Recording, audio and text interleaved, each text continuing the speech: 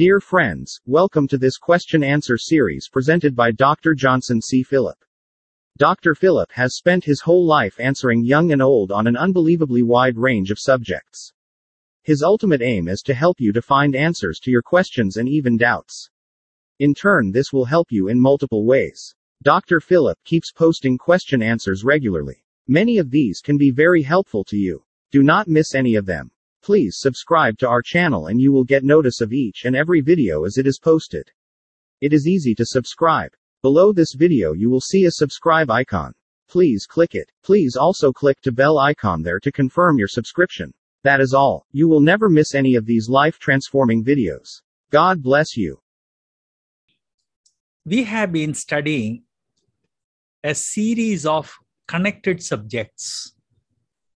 And these subjects are connected on purpose.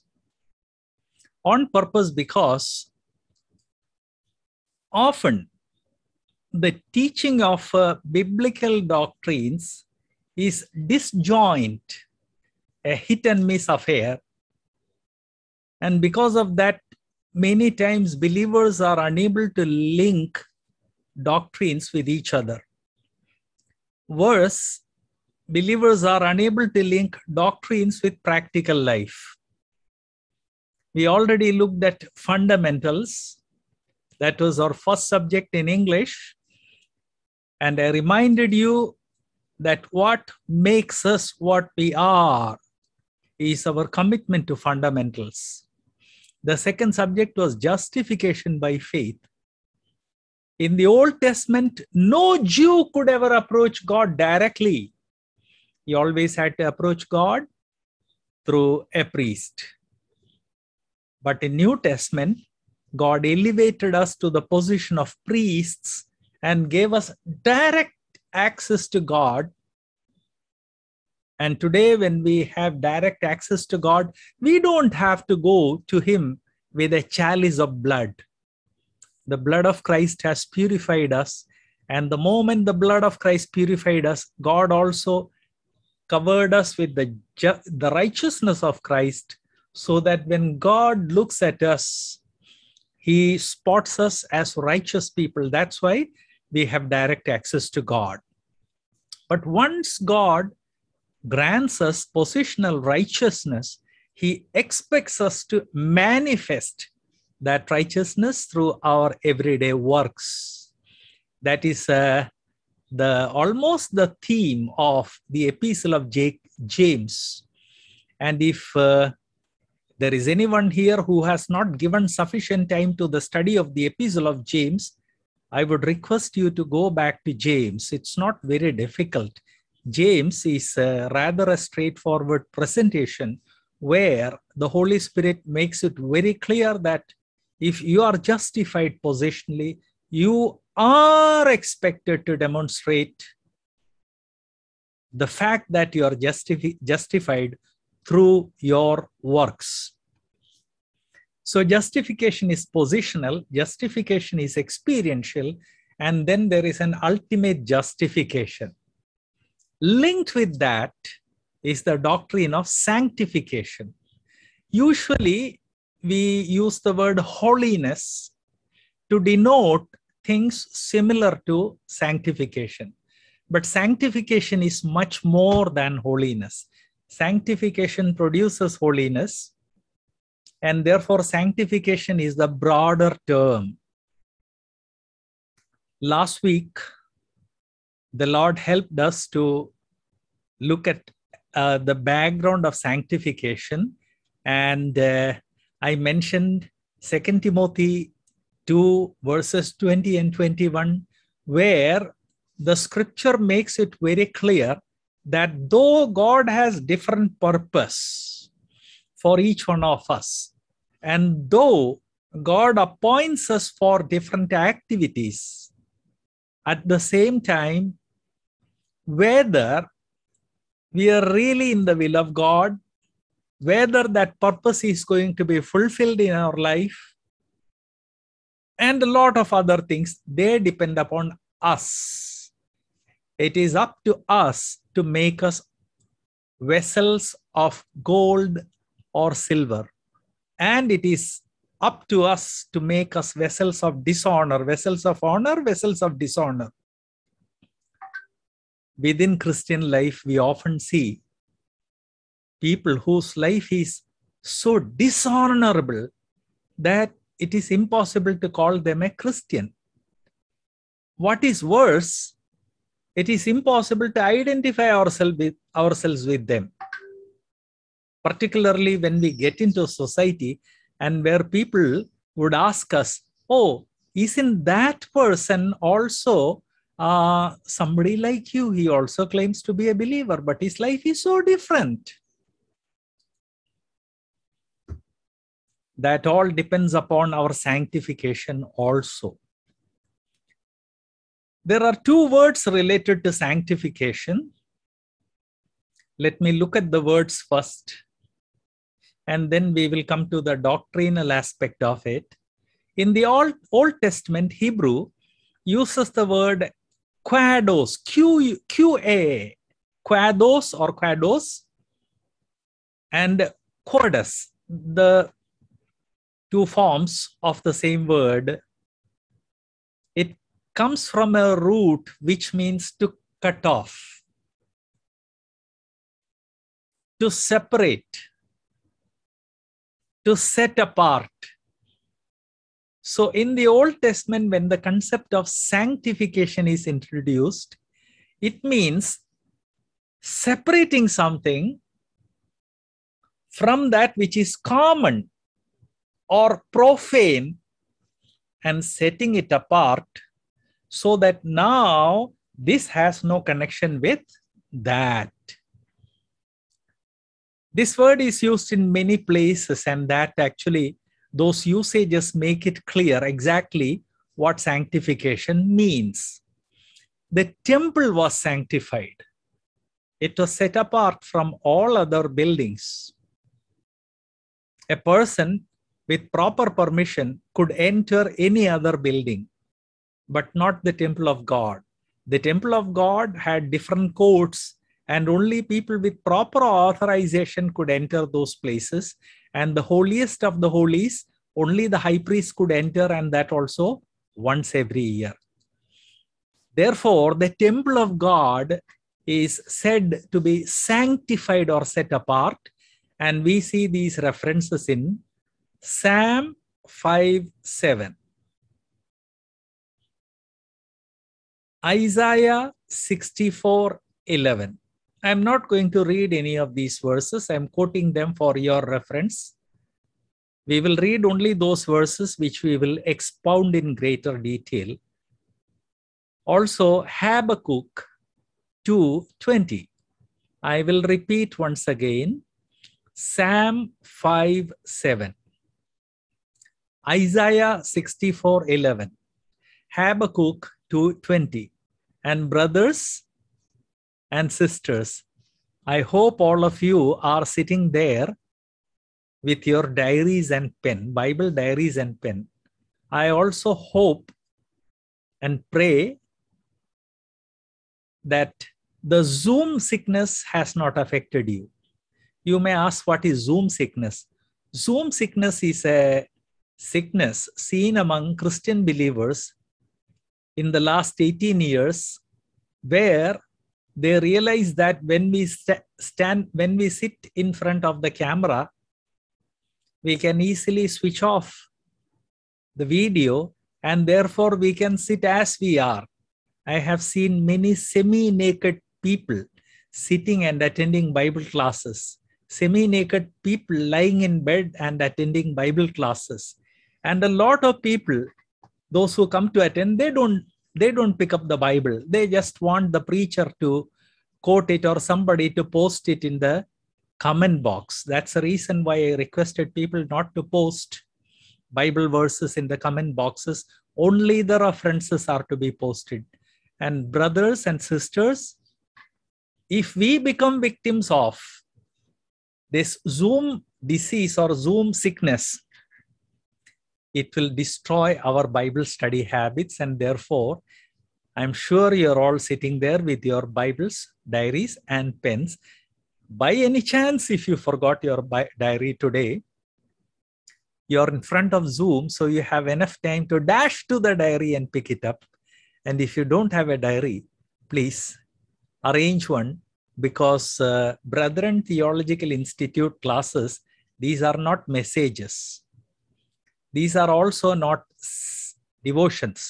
These are also not simple Bible classes. These are a little more advanced topics presented in a simple manner. Please note down and please do read those verses in spare time. And as the Holy Spirit illuminates you, please note down the illumination that comes to you. So, the temple is said to be separate. Not only that, the Ark of Covenant is said to be separate or sanctified. We find one reference in 2 Chronicles 35:3. 2 Chronicles 35:3. Inside the tabernacle, there was bread, showbread. It was said to be sanctified or separated or holy. We see the references in Leviticus 24:9 and also 1 Samuel 2:14. As you read 1 Samuel 2:14, you would understand the significance of something that is sanctified. Leviticus 24:9, 1 Samuel 21:4. Also, many vessels are said to be sanctified. 1 Kings 8:4. 1 Chronicles 22:19. Let me repeat, 1 Kings 8:4. 1 Chronicles 22:19. Garments are said to be sanctified. They are set apart for a special purpose. Exodus 28:2. Exodus 28:2. Also, festivals celebrated by the people of God are said to be sanctified or set apart because they are to be celebrated by the people of God. We read an example in Nehemiah 8:9. Nehemiah 8:9. In fact, the entire chapter and the chapters after this are to be read very carefully to study the idea of sanctification as God sees it. Sabbath is a day said to be set apart. God declared it to be holy. That is set apart from all other days and all other festivals. We see that in Exodus 28 and also 11. Exodus chapter 20, verses 8 and verse 11.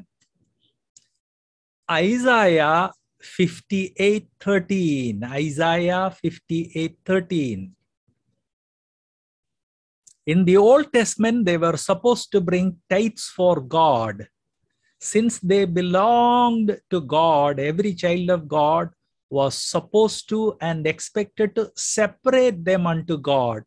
And so the tithes were also said to be sanctified or set apart. We read that in Leviticus chapter 27, verses 30 to 33. Leviticus chapter 27, verses 30 to 33. Not only these things, but also people are said to be set apart for God or sanctified. We see that in Deuteronomy 7:6 and Deuteronomy chapter 14, verses 2 and 21. Let me repeat, Deuteronomy, people are said to be sanctified, Deuteronomy 7:6 and also Deuteronomy 14, 2 and 21. I gave you this background but did not read the verses because the main purpose of giving you this background is to encourage you to read and study these things, and also to remind you that there is a lot of background to the study of doctrine of sanctification. Actually, pick up any biblical doctrine, there is a lot of background, and brothers and sisters, we should make it a habit to go through that background to understand the full impact of that doctrine.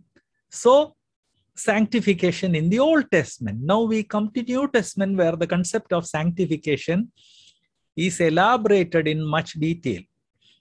Of course, the books of the law, where God had given the people of God a social law, ceremonial law, and moral law, that big codex made of 3 volumes, itself shows that God wants his people to be separated, sanctified. And then when we come to New Testament, the New Testament gives us further illumination on this subject. And New Testament uses the word hagismos, Greek word hagismos, which is usually translated holiness. It is also translated to sanctify, or to declare something holy, or to make something holy by separating it. The New Testament concept of holiness is separation. It is not, please remember, it is not ceremonial holiness. It is real holiness, because it is real separation. Actually, it comes from a root word which means something which is separated for a very highly dignified purpose, and therefore look at that and feel awe at it. This is a concept which even non-Christians understand. Only thing, the Christian concept is different. But an illustration of the non-Christian concept would be very, very illuminating. We all hear about Afghanistan and the crisis in Afghanistan. And the government of India is continually airlifting people from Afghanistan and bringing them to India. Many of them are Sikhs settled in Afghanistan. When they had to flee Afghanistan, Sikhs from at least 3 temples, Sikh temples, they brought their holy book with them. Among people of the world or religions of the world, Sikhs are one group who have to be admired for the way they handle their holy book. When they brought it from Afghanistan, they put their holy book, the Guru Granth Sahib, in a very special kind of suitcase, and they carried it on their head. Sikhs always carry their holy book on their head, because for them it is a sanctified book. It is a book set apart from all the books in the world. And when it came to Delhi, or probably the Hindon Air Base, a Sikh minister, member of parliament, went, took it from them, and placed a suitcase on his head and came out. Today I saw the video in Dainik Bhaskar. So the idea of something which is separated, and therefore something which is to be respected, is an idea which permeates the minds of people around the world. Against that idea, we Christians, when we look at our Christian life, then we can understand the concept of separation much more clearly. If they think that a certain book is separate, or since they think that their holy book is separated from all profane books, and they respect it so much that they never keep it on the ground, then we Christians, who have been sanctified at the moment of our salvation, and who have been called to a prolonged life of sanctification in this world, and also a prolonged life where we have to demonstrate our justification through our day-to-day life, how much carefully we should handle the subject of practical justification, day-to-day justification and sanctification. I mean, if non-Christians give so much importance to something they consider as sanctified, then we who have been united with Christ, and since we have been united with Christ, we have been separated from the world and covered with the righteousness of Christ, how much more clearly we should understand sanctification. And therefore, now here is the implication, therefore, how much more carefully we should carry our lives in this world. They are carrying their holy book on their head. We who understand biblical sanctification, we are carrying our life in this world. How much more carefully we should carry our lives. And as we carry our lives in this world, that devotion to sanctification and our sanctification should be visible in our attitudes, in our words, and also in our deeds. What is called in Hindi and also in many Indian languages as manasa, vachya, karmana. If those Indian brethren, they have such a respect towards their holy book, which they consider sanctified, then you and I, who are united with Christ and separated from the world, how much more important should we give about carrying our lives through this world in a sanctified manner, in a dignified manner, in a holy manner, in a non-profane manner. Are we careful? Before going further, let me ask you, are we careful? Many of you are working in offices. Some of you are retired. Some of you are homemakers. Some of you are evangelists. Some of you are retired and live in a neighborhood where your neighbors see you almost every day. We, just as they are carrying their holy book, we are carrying the temple of God. See the difference. One is a book placed in a temple. The other is a temple.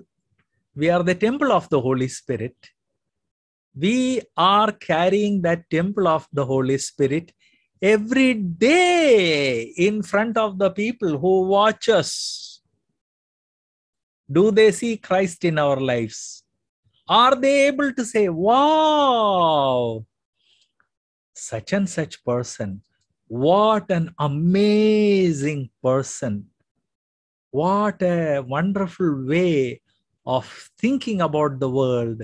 What a wonderful speech. And look at his or her deeds. Amazing, unbelievable. Is that the way people speak? The concept of sanctification has created two schools of thought, two ways of thinking within the Protestant community. Both of them are in error.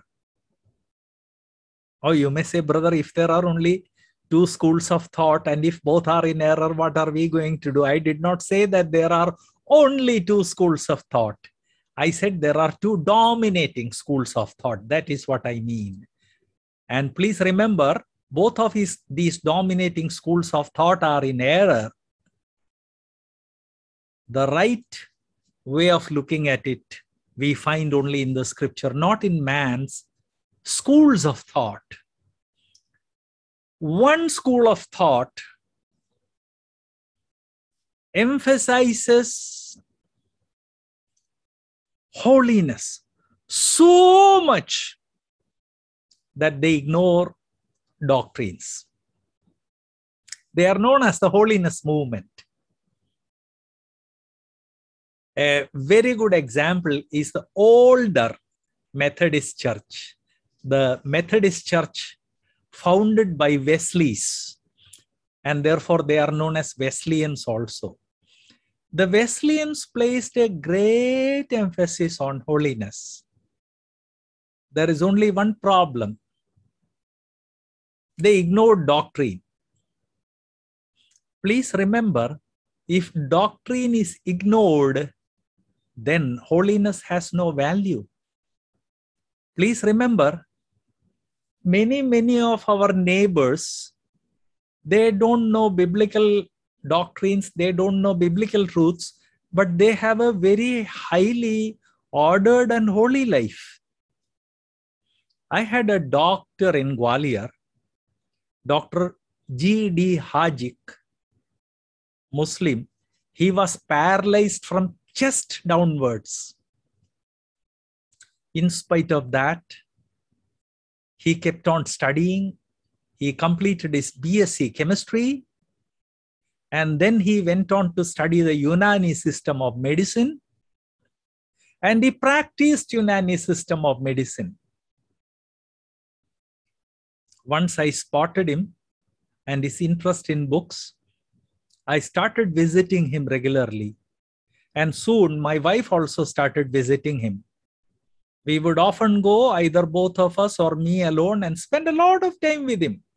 And what stunned me was this Muslim who is paralyzed from chest downwards, whose speech is so blurred that at times his nephew had to interpret it to me, or his niece had to interpret it to me.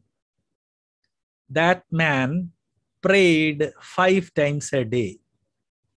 And during their festivals, this handicapped man fasted like healthy people. And whatever income came, he always separated an amount known as, which Muslims call as zakat. In fact, he had a box in front of him. And I came to know about his practices once when he opened his box. Not he. When he asked his nephew to open the box, and the box had many compartments. I asked, Doc Sahab, ye kya hai? Then he explained, out of 100 rupee that comes to him, he takes 30 for his day-to-day needs. And he keeps away 70, 30 he takes, and about 40 he keeps away for doing some business. He was a very good businessman, and he dealt in cash crops. And the remaining 30, some went for zakat, some went for other things. That is similar to the Old Testament system of tithing. 30% of his income he gave away to others. So if you think that an emphasis on holiness makes you a Christian, then our Muslim friends are much more holy and devoted than us.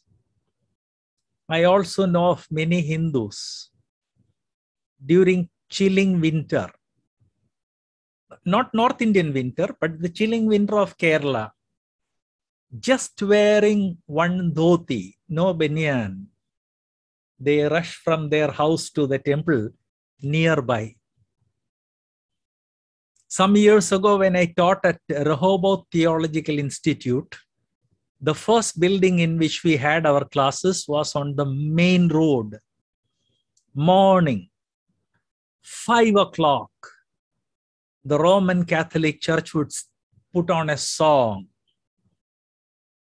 It was a nuisance to me, disturbing the sleep, but it also taught me a lesson. Because of that noise, I would often get up and go to bathroom. And while I came to lay on my bed, which was adjacent to a glass window, which was overlooking the road, I would see rush. Men and women rushing to church. And they often looked at that, and I spotted ladies, 80-year-old, probably 80, 85, freshly bathed, water dripping from their hair, in a fresh garment, rushing to the church for the morning mass. My dear friends, they are all living a sanctified and a separated life without doctrine. So whether it is non-Christians or Christians, a separated life, a devoted life, a life of devotion, a life of presumed holiness does not bring you closer to God. Whether it is a Christian or a non-Christian.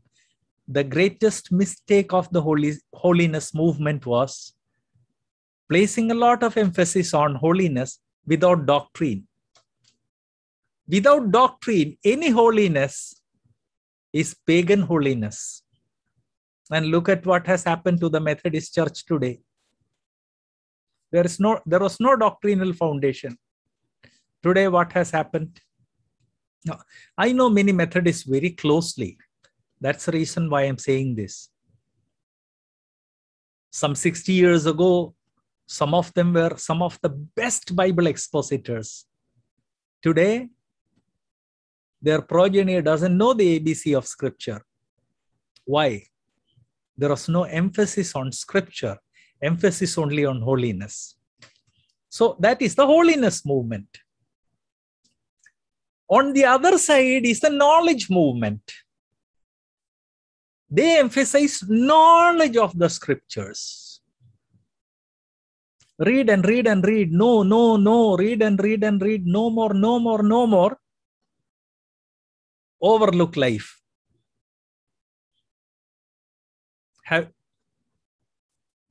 The biggest culprit are the brethren. The biggest culprits in the knowledge movement are the brethren. We lay so much emphasis on doctrine that I have heard dozens of people proclaiming that doctrine is more important than life. They proclaim that life is more important than doctrine. We proclaim that doctrine is more important than life. What is the result? In most places in Kerala, the brethren have an exceedingly bad testimony. Let me honestly say, you may dislike it. But having moved to Kerala 27 years ago, I found that when we go out for sharing the gospel, house to house distribution of the gospel, often if we declare that we are brethren, people just don't want to do anything with us because their neighbor, brethren, people have such fantastic testimony for the devil. We emphasized and overemphasized doctrine at the cost of life. They emphasized life at the cost of doctrine. In the end, both of them are in the same boat. Our lives have messed up. They have no testimony in the society in which they live. We have no testimony in the society in which we live. It was not like that 5 or 6 generations ago. I still remember the first generation brethren. You may ask, hey brother, you don't look so old to have witnessed first generation brethren. Actually, I had my childhood in Kerala. And at that time, many first generation brethren were alive, including my great grandfather, who was a first generation brethren. And because of my exceeding interest in brethren church history, I made it a point to visit many of them, meet many of them. The first generation brethren maintained a balance between doctrine and life. The second generation maintained somewhat of an emphasis on doctrine and life. But by the time the third generation came, the emphasis shifted to doctrine and doctrine alone, no life.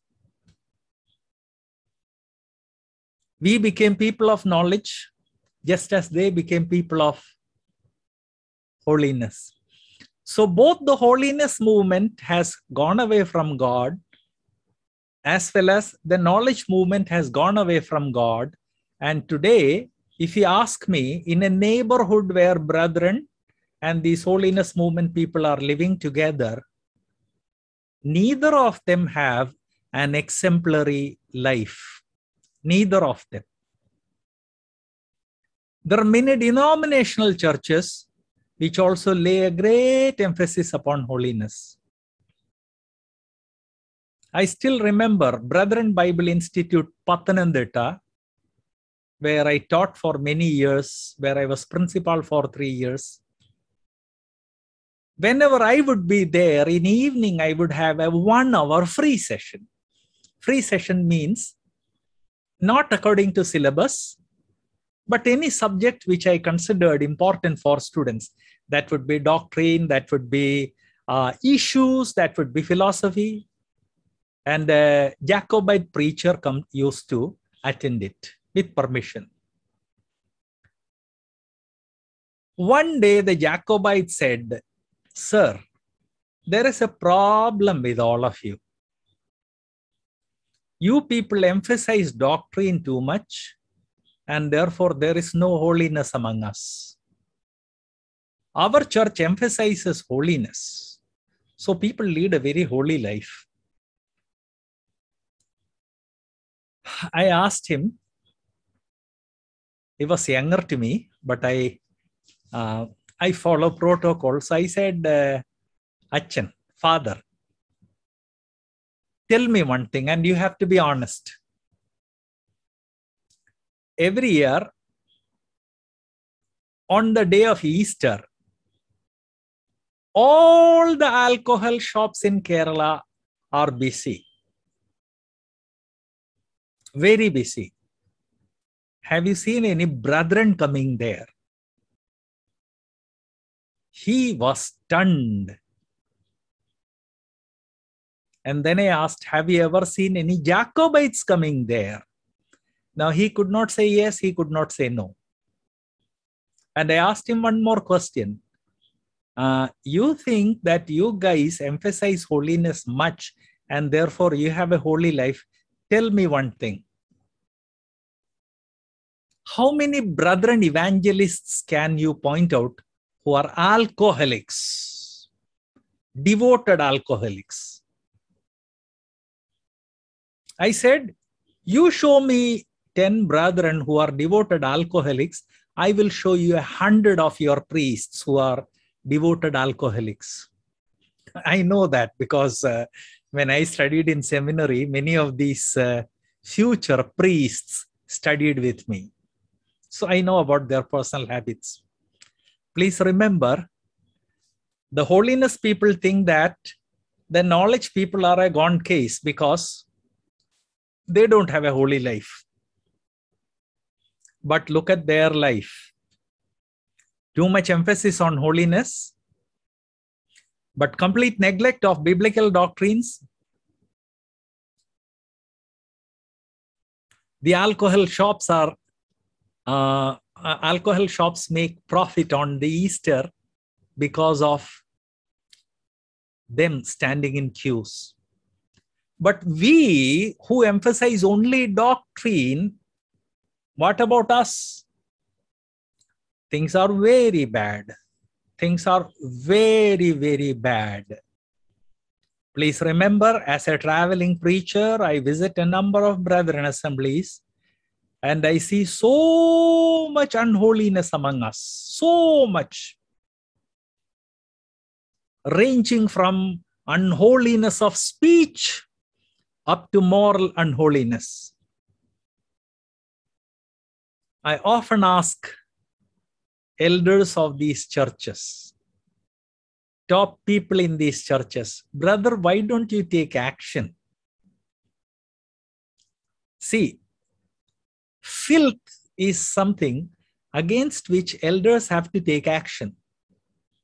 Not to kick out the person, but to shepherd that person in such a way that filth goes out from his life. And without exception, I always get one and the same answer. Brother, if we ask that person to remove filth from his life, his answer would be, let the elders remove filth from their lives. Maybe if there are 5, not all 5 of them have filth. But brethren, assemblies have come to a stage where if there are 5 elders in a church, members can easily point to filth in the lives of at least 2 of the elders. And therefore, they don't have the most important organ which makes a man a man. That is his backbone. They don't have it. Why don't they have it? The entire emphasis on doctrines, no emphasis at all on life, has resulted in a barren Christianity where there is no sanctification. Let me repeat once again. The holiness movement emphasizes holiness, but without scripture. And without scripture, a true holiness is not possible, and therefore their life has become barren and filthy. We place our entire emphasis on doctrine, but we neglect life. We make stupid statements, biblically stupid statements like doctrine is more important than life, as though doctrines and life are 2 separate things. Nobody who has read the New Testament properly can make that statement in his right mind. Never in the New Testament does, or in the Old Testament does the scripture separate between doctrine and life. They are 2 sides of the same coin. The holiness people have only one side. They have messed up their life. The knowledge people have one side of the coin. They have messed up the other. And therefore, my dear brothers and sisters, before going to the next point, I gave such an elaborate background because most of our doctrinal studies have reduced to mere catalogs. Have you ever seen any person who spends all his life reading catalogs? We all love books, isn't it? And if you don't love books, you ought to love books. We all love books. You can see a bunch of books which are sitting so close to me. On my right side also, which is not visible on the camera, there's a bunch of 7 books. Are they all catalogs? Not on your life. Nobody reads a dictionary A to Z. Nobody reads a catalog A to Z. But somehow our presentation of Bible doctrine has become a catalog. Justification by faith, Romans 5 verses 1 and 2, definition of justification. Justification happens this way, justification this. What about application to life? Our emphasis on factual Christianity instead of real Christianity, balanced Christianity, has taken away sanctification from our heads first and then our lives. The scripture says, I want to mention 6 essential points about sanctification. Sanctification means separation. And biblical sanctification means separation from profane things unto God. I want to remind 6 essential points about sanctification. Number 1, we make a beginning, not full, just make a beginning. 1 Thessalonians